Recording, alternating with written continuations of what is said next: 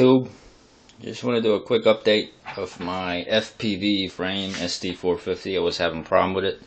My last video I said that I think I narrowed the problem down, the rollover issue, to motor 2 and 3. Well, these are brand new motors and I am still somewhat having the same problem. I was using this battery 4S Gen A's 3300 milliamp, okay, and I could not get them to spin. Okay, they would once you arm the NAZA, they would spin, but when you throttle up, they'd stop. I can't even get it to lift off the ground. Well, I switched batteries to Sky Lipo 3S 4000 milliamp, and I've set the idle speed on the NASA assistant software to high. I can get them to spin now. I can actually take off the ground, but a couple of seconds later it seems like the motors 2 and 3, not both at the same time, it usually switches. It seems like they're powering down, and it would just, not tip over because it's not shutting off. It would just kind of, slide down to the left.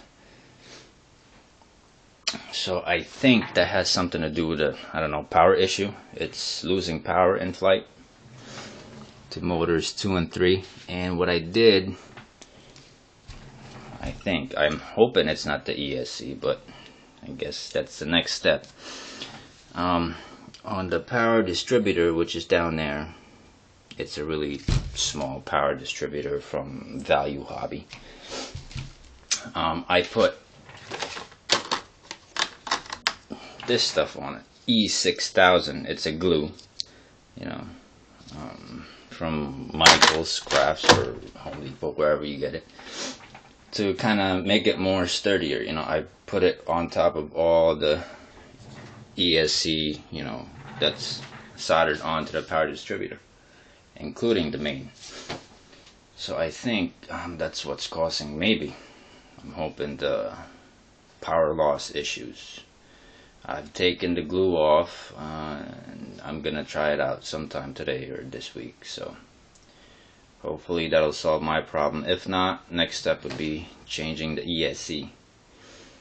Okay, so if you have any ideas, comments, helpful thinking, post, comment, let me know. That way I can try it out. I've looked on YouTube and seems like, goddamn battery, off. Anyways, I looked on YouTube and I can't seem to find the same problems that everybody's having on there. It's usually just motors not starting, or something like that, not specific to this kind of problem I'm having. So I'm gonna give that a try, and when I figure it out, when I finally get it flying without crashing, I will post another video and how I solved the problem. So yep, hopefully it's the power distributor board. That way I don't have to take the damn thing apart again. Anyways, thanks for watching. Fido out, or in, or out.